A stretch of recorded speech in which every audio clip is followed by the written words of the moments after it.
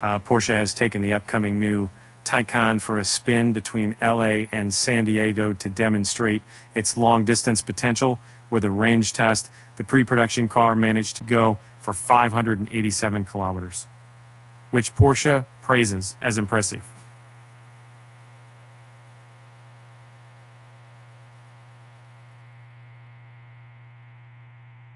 The improved efficiency of the new model, don't call it a facelift, is one of its main advantages, according to its maker.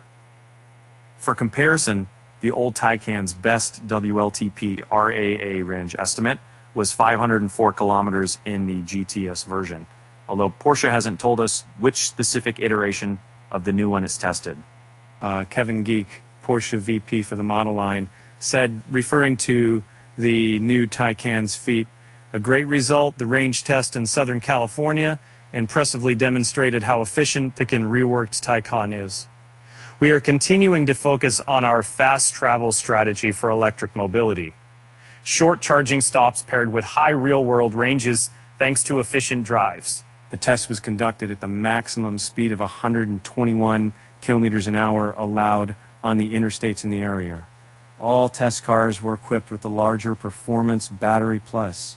Before starting the road trip, they were charged at over 300 kilowatts for many minutes and went from 10% to 80% in well under 20 minutes, whatever that means.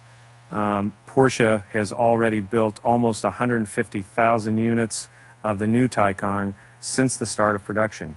It will be unveiled in a few days, with the main focus markets for it being the US, the UK, Germany, and China.